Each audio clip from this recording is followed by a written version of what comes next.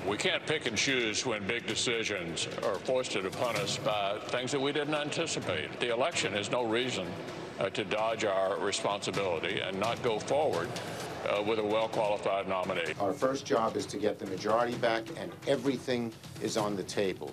My Senate Democratic colleagues and candidates know America needs some change, and we're going to figure out the best way to do it. Supreme Court confirmation showdown now, the latest twist in the fight for Senate control. The GOP holds a 3-seat margin now, but polls show Democrats threatening to flip several seats. So which party has the edge with 5 weeks to go? Here's Nate Silver with his new forecast.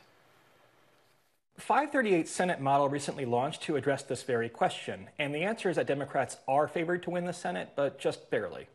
Democrats have been polling quite well in a lot of Senate races, including purple states like Arizona and Colorado, where they were expected to do well, but also in places like South Carolina and even Kansas and Montana and Alaska, which would be bigger upsets.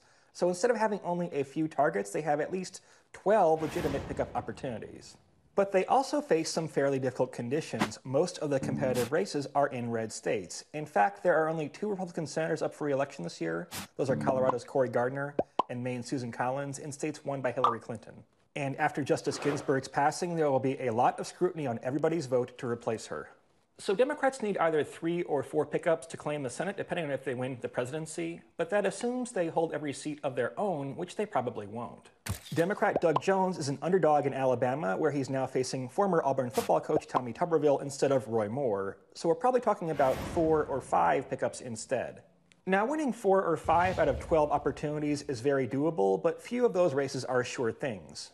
In fact, one of the most likely outcomes in our forecast is a 50-50 split, in which case control of the Senate would come down to whether Kamala Harris or Mike Pence is the vice president in January.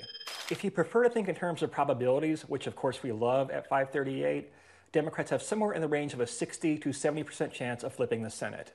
That's not bad, but we do need to see more polling, especially in red states where a Supreme Court fight could be helpful to GOP incumbents. Hey folks, I predict that you're going to either subscribe to our YouTube channel or watch some related videos, or both. You can do both, but you can't do neither, so either subscribe or watch more videos.